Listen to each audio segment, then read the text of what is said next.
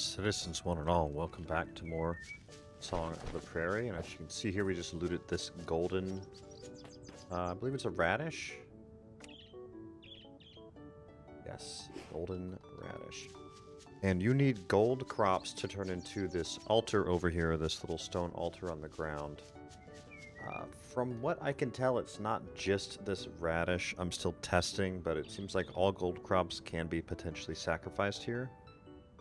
And this one summons up a cute little gold pig, which it takes a few seconds, but then we will be able to interact with this. You kind of have to run away, run back. Let's go put him in our pig pen.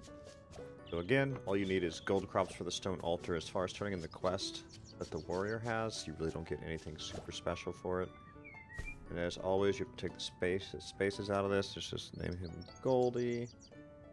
And of course, we want to feed the pigs. There we go.